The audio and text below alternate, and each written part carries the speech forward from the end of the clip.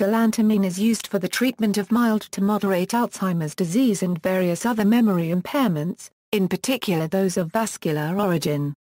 It is an alkaloid that is obtained synthetically or from the bulbs and flowers of Galanthus caucasicus, Galanthus woronowii and related genera like Narcissus, Leucojum aestivum, and Lycoris including Lycoris radiata. Studies of usage in modern medicine began in the Soviet Union in the 1950s. The active ingredient was extracted, identified, and studied, in particular in relation to its acetylcholinesterase-inhibiting properties. The bulk of the work was carried out by Soviet pharmacologists M.D. Mashkovsky and R.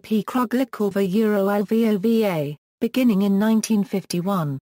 The work of Mashkovsky and Kruglikova-Lvova was the first published work that demonstrated the AChE-inhibiting properties of galantamine.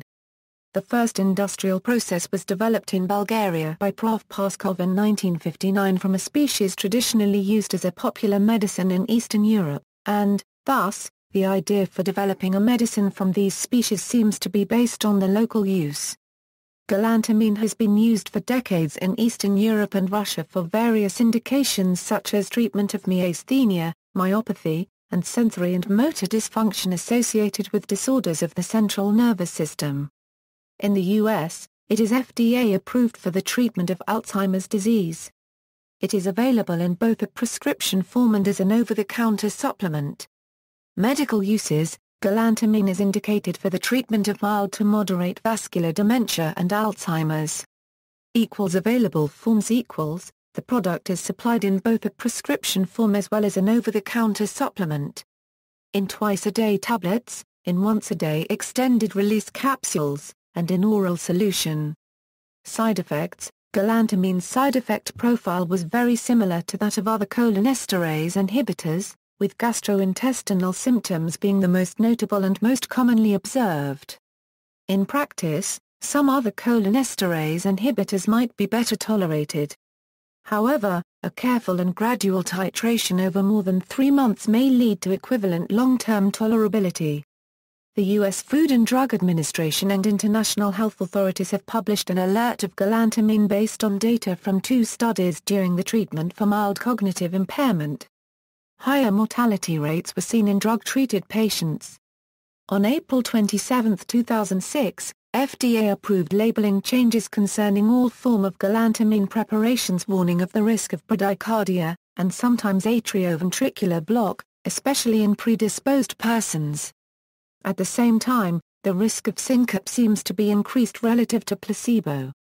In randomized controlled trials, bradycardia was reported more frequently in galantamine-treated patients than in placebo-treated patients, but was rarely severe and rarely led to treatment discontinuation. These side effects have not been reported in Alzheimer's disease-related studies.